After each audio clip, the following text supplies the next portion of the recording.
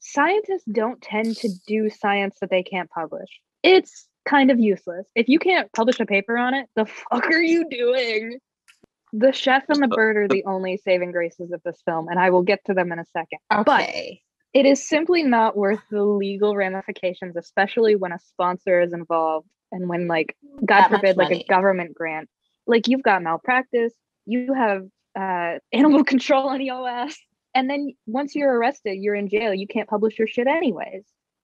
Zero use. Absolutely not worth the body count that this film has. That's why I love having you here, so that you can say all of those things that I don't know about. Happy to contribute what little knowledge I have.